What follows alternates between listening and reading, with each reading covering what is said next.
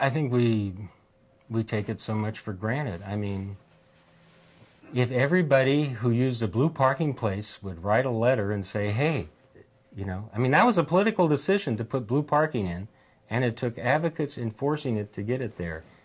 I think people don't realize all the effort and work it took to get them there.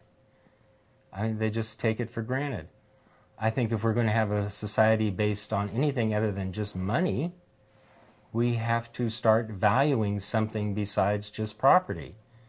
Otherwise, we live in a society where, you know, in terms of national disaster, property will be defended and people will be left to die. And you'll be expected to pay for the people protecting the property, which makes no sense, but it seems to be a dichotomy that's going. History, I think if you're going to be a smart politician, if you're going to survive anything more than at a subsistence level, you know, you have to know where you come from and how people react. I think one of the worst things with disability history so far has been how they've made it so saccharinely sweet. Man, there were power trips, and there were fights, and there were people running over each other in wheelchairs and telling people, you know, what a dirty, belly-crawling person you were, you know, bottom feeder you were. I mean, these were real people with real flesh and blood and real emotions, and they loved each other and messed each other over and did everything that we monkey people do. They weren't paragons of virtue by any means. They were real people.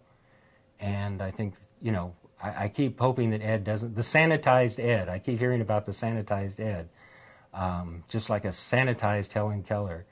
And I keep comparing it because if you read anything about Helen Keller, that was a woman with some courage.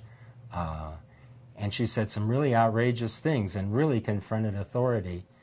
And today she's remembered as, you know, this sitting next to God, like Mother Teresa almost, you know, in this halo kind of thing, which has no bearing with her input. And I think that's the problem with Ed. I think Ed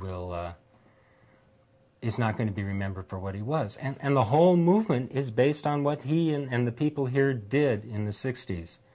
There wouldn't have been a Justin Dart. There wouldn't have been an ADA. There wouldn't have been anything unless what happened here. And I'll debate anybody on the East Coast about that because I think they're really off base on their New York Disabled in Action kind of strutting around. Not that those folks don't deserve a lot of credit, but they did not inspire the world like the people here did.